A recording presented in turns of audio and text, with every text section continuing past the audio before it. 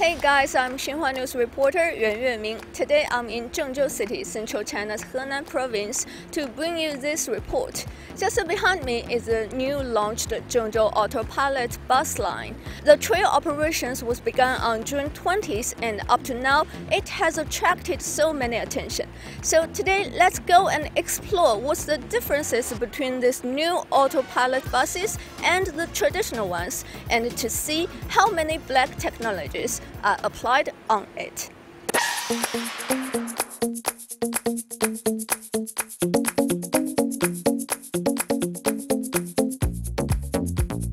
In order to know more details about the robobus, we invite Mr. Zhang Like, the engineer of Zhengzhou Yutong Bus Company Limited, to introduce more functions of it.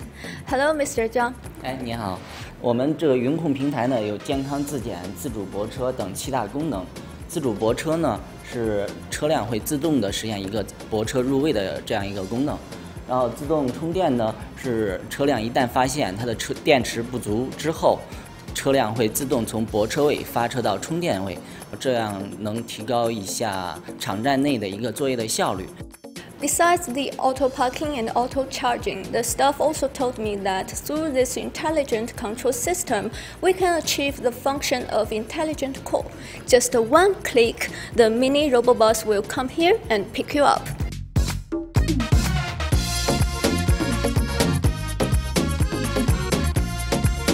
The staff told me that this equipment, though it seems like a video game station, but you can really achieve to remote control buses like in Guangzhou City through it. After seeing the cloud control center, let's go on the bus and have a seat. I'm wearing my mask now. The decoration is quite beautiful and the space is quite large compared to the traditional ones. Within all the equipment, this digital screen attracted me most. I can see on the screen there the speed of the bus. When the bus is come over to the crossroads, it can automatically connect with the light so that it can shorten the time you passing the crossroad. Using this technology, the intelligent bus is not only smart but also efficient, so it's really convenient for the citizens here.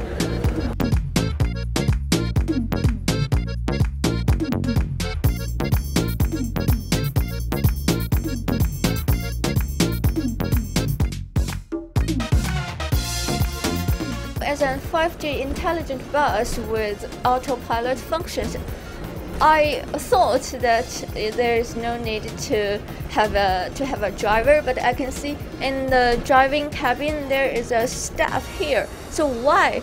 Let's invite the engineer, Mr. Qin Zhaodeng, to explain to us. 目前按照相关的规定和公交运营的管理规定，需要配备驾驶员。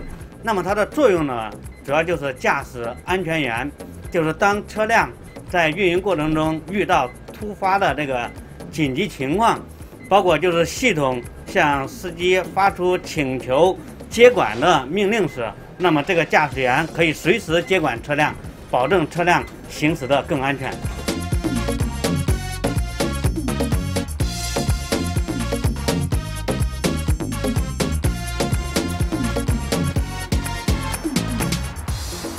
After trying to take the 5G intelligent bus for a while, I believe you have noticed how convenient the daily life could be when we use these 5G technologies. So what are the fields we can apply these 5G technology?